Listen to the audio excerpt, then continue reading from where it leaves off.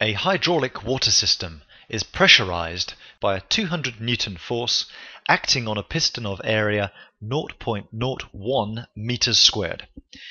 First of all, we need to calculate the water pressure that's caused by this force acting on this area, and then answer on which walls does this pressure act. So let's take a look at this flashcard. So to calculate the pressure, the water pressure that's caused by this force, let's make a data list to start with. So the force is 200 newtons. The area that's the force is being applied over is 0.01 meters squared. We're trying to find the pressure, P, so we'll say question mark. Now the unit for pressure could be newtons per meter squared or pascals, and we'll just use pascals for the moment.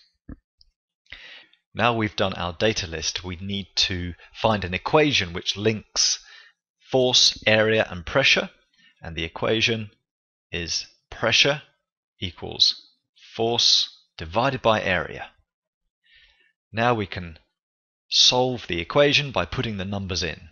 So we go pressure is equal to 200 divided by 0.01. I'm not putting the units in here because the units in our data list are all SI units and they all agree. I don't need to do any conversions. And finally, let's state the answer. What do we get?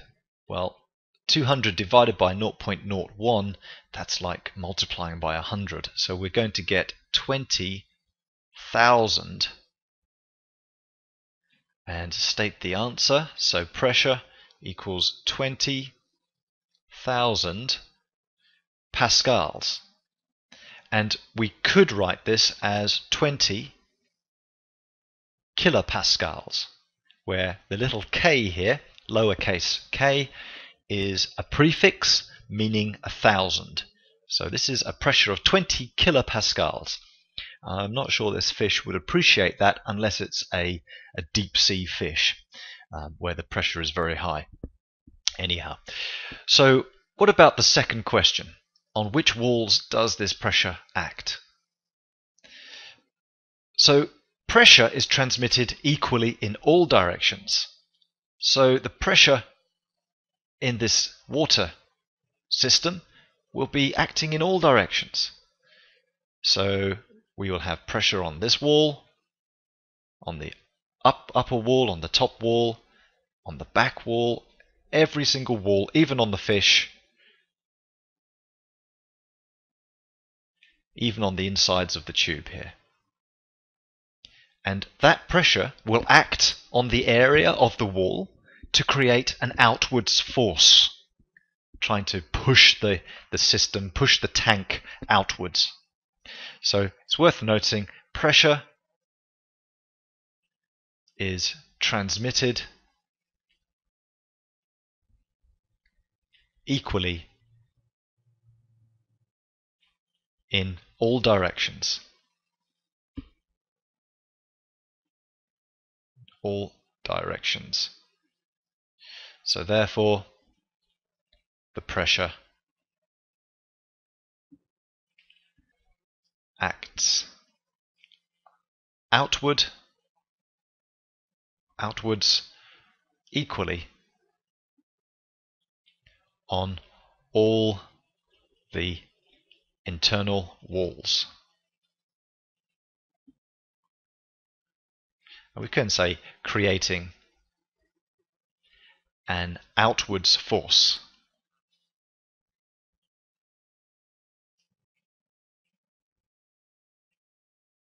Okay, so that's a calculation of pressure using pressure equals force divided by area. Make sure that the units are in newtons, meters squared, and the pressure will come out in pascals.